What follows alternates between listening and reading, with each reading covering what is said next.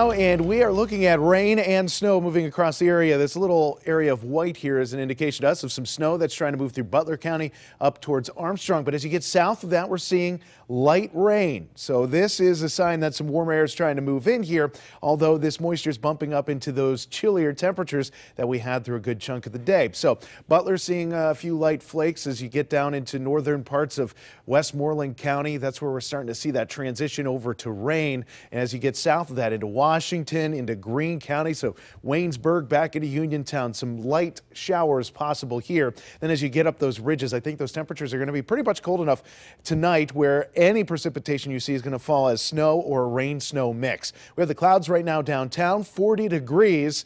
With the winds out of the east-northeast at 6 miles per hour. So that light wind going on right now. 41 was our high today.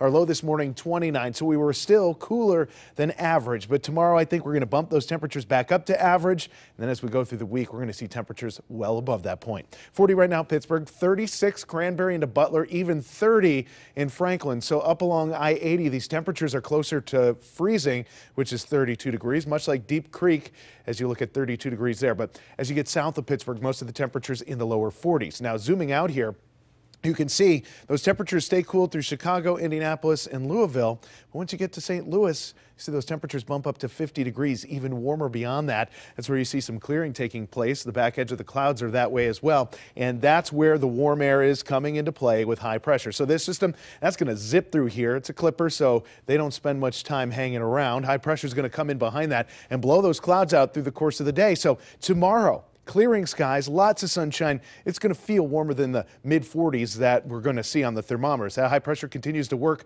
to the east, and that's going to pull in some warmer air still from the south. So as we get Monday, Tuesday, Wednesday, Thursday, Friday, pretty much as far as we can forecast, these temperatures are looking to stay well above average. And some showers are going to come into play middle to late next week. But look at these temperatures. Tomorrow, 46 degrees, 62 on Monday, upper 60s Tuesday and Wednesday. Thursday, 64. So we have a nice stretch of some spring-like weather on the way.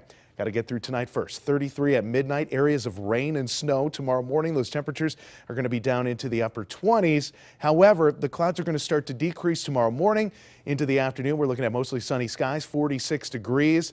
Much warmer than what we've had the past couple of days, but that's going to be the coolest looking number we have here on the forecast. So mid-40s tomorrow, clearing skies. You're looking at the low 60s come Monday. Tuesday and Wednesday, upper 60s, partly cloudy. Into Wednesday, a good chunk of the day is going to be dry. Into the afternoon and evening is when we're expecting some showers.